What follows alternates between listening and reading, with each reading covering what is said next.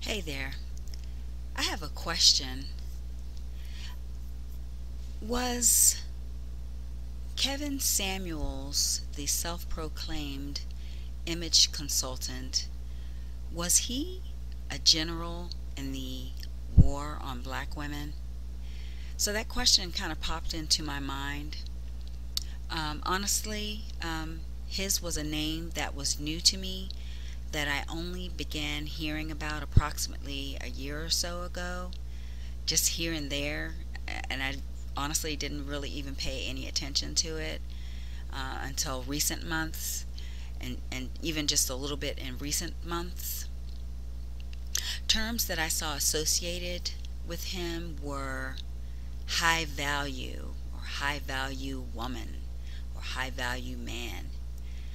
I wondered what qualities a woman needed to have a high value, so I looked it up. What I found from another self proclaimed relationship guru was a detailed list that said the following: traits of a high value woman. Personal appearance is pleasing, is conscientious about health, cares about others, is emotionally stable, uses good grammar and has a grasp of the English language, radiates positivity and encourages others, has good social skills. She plays little games, whatever that means, knows when to set boundaries, is emotionally intelligent, has a growth mindset, and doesn't take things personally. And a bonus for a high value woman was that she has an unapproachable style, which that kind of seems like an oxymoron. And anyway, a non high value woman, according to this particular guru, who was not Kevin Samuels, but who I assumed were pulling this criteria from a maybe a community set of criteria. The non high value woman, um, or what makes her non high value, was having a good career. So having a good career does not make you high value. It makes you non high value. Has vast knowledge, makes you non high value. Comes from a good family, makes you non high value. And is smart, makes you non high value. Well, that was kind of shocking. Anyway, one of the main things Kevin Samuels listed about a high value woman was, I guess, their level of attractiveness. And I also heard was, I guess, whether they had children or whether they'd been previously married or whether they um, maybe had other things or didn't have the career. So anyway, um, I was like, wow, does this criteria really make someone high value? And so I suppose it depends on what path you are on. Um, I guess on some level, everyone has a checklist. So my inquiry into this man really became more appalling as I was reading and hearing other things. So I'm going to quote one particular lady who has a blog. Uh, Her name is C. Saunders, and her blog spot is called Whispers of a Womanist.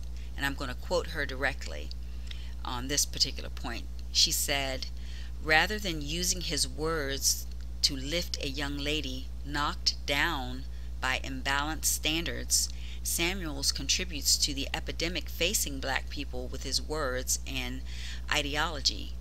This brings me to my next point, says Miss Saunders. Black women remain held to impossible standards, simply non existent to women of other races. When African adjacent women approach or interact with black men, the issue is not whether they are average, a mother, overweight, a high earner, under or over educated. Rather, their appeal lies in their non blackness. Samuels upholds this imbalance with his praise of mixed race and non black women of all ages and circumstances as better romantic investments than black women. End quote. Ms. Saunders also suggested that it was Mr. Samuels' verbal attacks on black women that was highly unsettling. Mr. Samuels, that is, suggested that his manner and presentation were the most important thing. And even looking at Mr. Samuels, looking at the pictures and whatever his particular charisma was, Miss Saunders suggested in another way, but I'm going to put it this way. She basically suggested that he exuded a certain feminine flair. So that statement reminded me of the now, what I think is an outdated term, of metrosexual. Because I was so curious to understand what all the hoopla was about regarding this man, I looked back at some of his images and also listened to some of his content. He did seem to exude the masculinity one would expect of someone calling himself an image consultant for women or for men. Excuse me, let me say that again. He did not seem to exude the masculinity. I mean, that may or may not mean anything.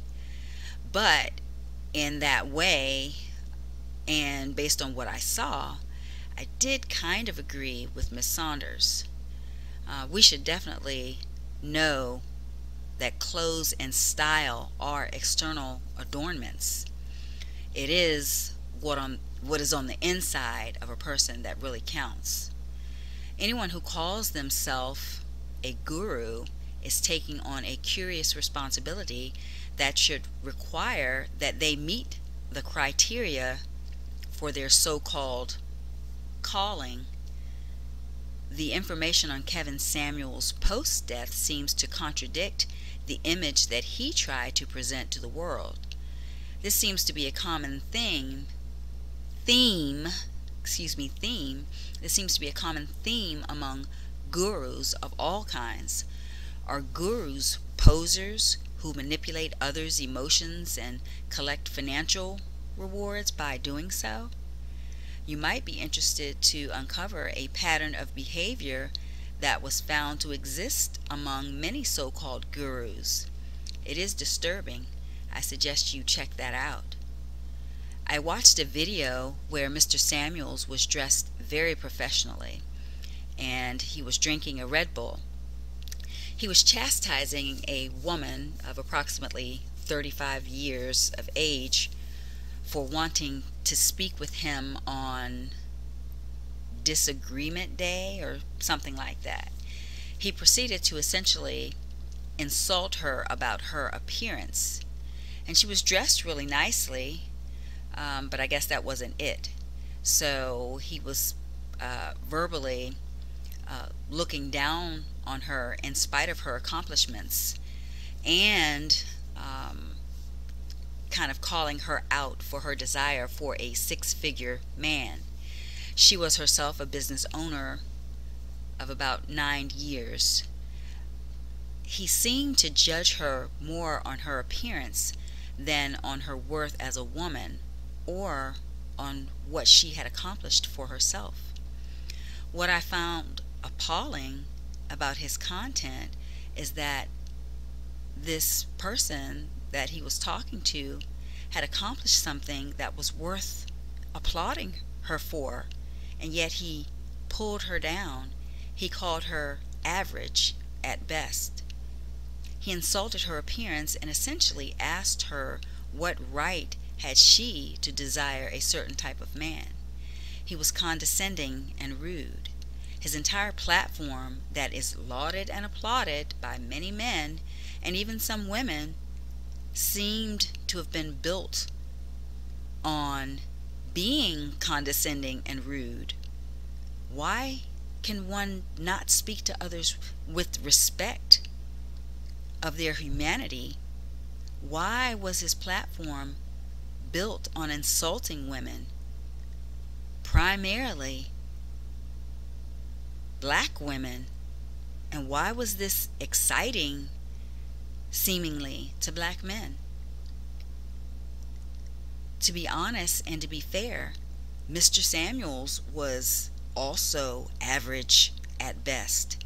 His speech was ugly and unkind, making him even more unattractive. But that, of course, is just my opinion. To me, how you treat people is the most important thing about you. 3 points on the previously mentioned checklist of the high value woman that are debatable to me as it pertains, or past tense, pertained to Mr. Samuels was that a high value woman cares about others. And so this will be demonstrable in your speech and behavior. This self-proclaimed image consultant did not demonstrate that. Also radiates positivity. I did not see that. And lastly, one of the other things that stood out to me was attractiveness, which is largely a matter of perception. I totally agree. But if you are verbally assaulting and slaying people without just cause, you are not attractive. That completely takes you off of the list of attractiveness. This war of words against others is destructive. This war on women is genocidal in a way, if you really think about it. Women are the vessels that bring life onto this planet. Nobody gets here without a woman bringing them into the world. And yet women are targeted and abused, verbally, physically. Was Mr. Samuels telling it like it truly was? Or was that a gimmick? Was he using inflammatory language to create buzz? Men respected him and loved him for this. Why? Even some women loved him. Why? He seemed to be a general in the war against black women specifically. I did not come to that conclusion lightly. People's behaviors tell the story of who they are. Mr. Samuel's words were not, nor was his presentation of himself to the world, transparent. His very self-proclaimed title of image consultant was in itself a proclamation of himself and of what he wanted to show others how to also be. So to me, he was presenting a false image of himself and teaching others to do the same. His passing seemed to reveal the inconsistencies more clearly. I noticed how hurt some men were about his passing, and I saw posts and heard videos of women applauding his passing. It is insane to me, and I just couldn't understand what was happening and how we came to this place. I saw video images of men lined up to attend his funeral with their colorful and very polished suits. I was amazed by what I saw.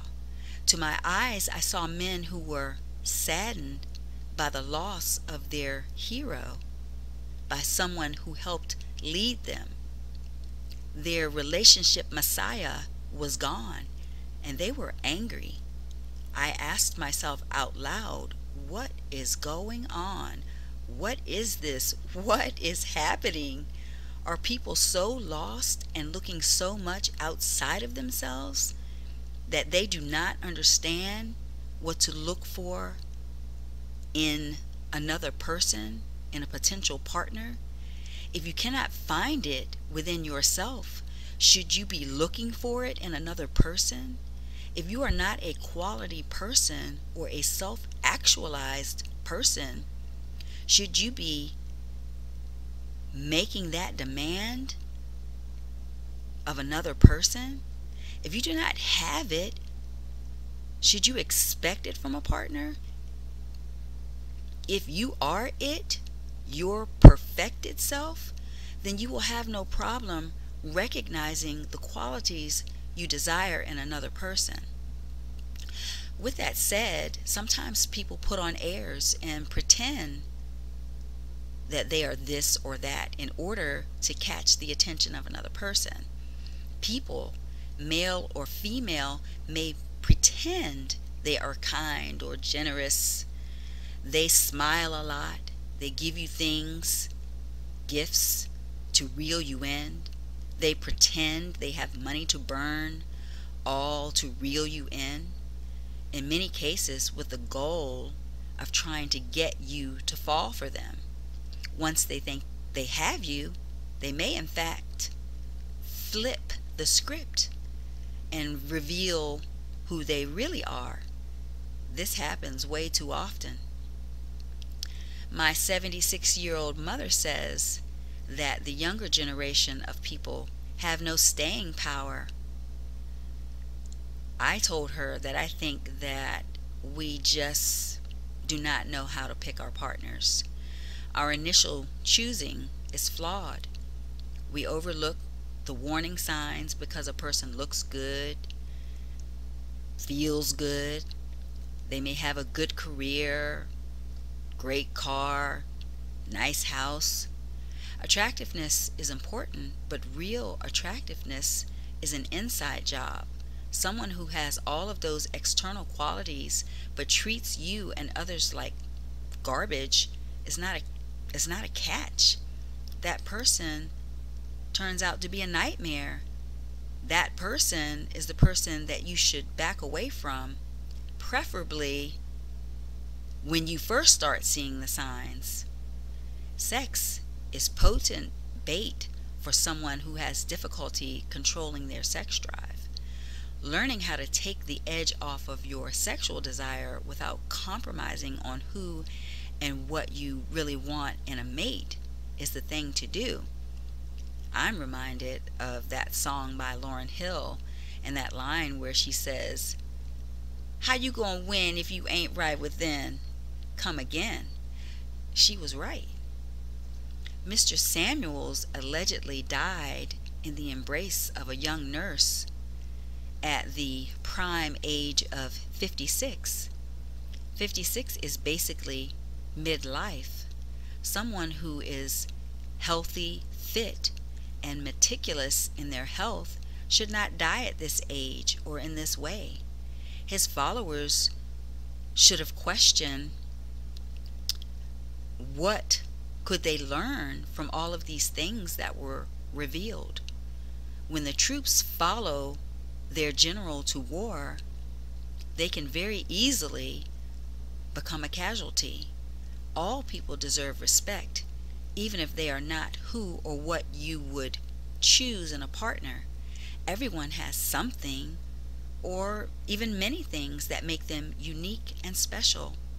In order to find those qualities of uniqueness and specialness in others, we ourselves should be well developed, self-actualized, and be able to self-regulate our own behaviors first and foremost. There are almost always signs surrounding the true nature of people. We should not ignore them, and we should not look over the signs that are there. We should remember to reflect the qualities that we want others to desire.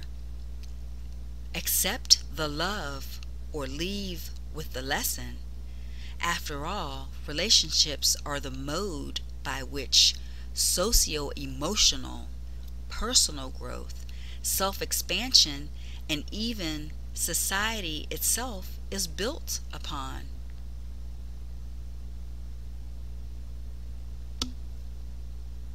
Have a wonderful day, and please remember, transparency and what you give to the world is what counts. And when you give to the world in a self-aware manner, the world should give the same back to you. And if it doesn't, walk away until it does. Thank you. If you found this video worthwhile, please comment and subscribe, and remain beautiful. Have a wonderful day.